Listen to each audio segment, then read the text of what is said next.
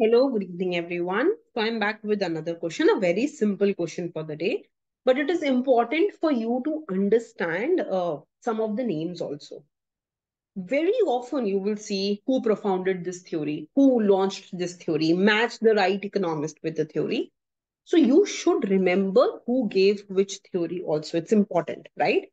So it says the quantity theory of money was first propounded by, and it says Ricardo, Davinzati, D. Hume, and J. Mill. The correct answer to this question is B.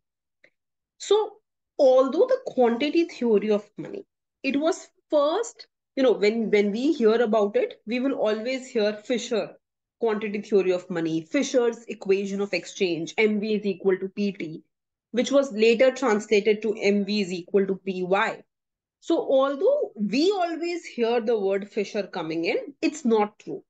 The quantity theory of money was first propounded in 1588, too early, and it was given by an Italian economist, and his name was Davinzati. Okay, but the credit for it goes to the well-known economist called Irving Fisher, because he was the one who published it in the book The Purchasing Power of Money. So although it was Davinzati who propounded it, who launched it, it was Fisher who was kind of given the benefit of it. Right? Now I'm leaving one question to you, and I want you to answer this question. Please write down in the comment section below what you think the answer is. In classical theory of employment, what ensures perfect clearing of the labor market? किसकी वजह से labor market clear होती है? Flexibility of interest rate, flexibility of wage rate, flexibility of prices, or perfect competition in the product market.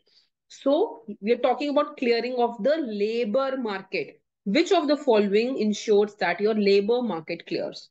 Okay, post your answers in the section below and I will have a look at all of them. Try to think of reasons. Sirf A, B, C, D nahi dena hai. Why do you think that answer should also be very clear from these options? Okay, we will meet tomorrow in the next section. Bye.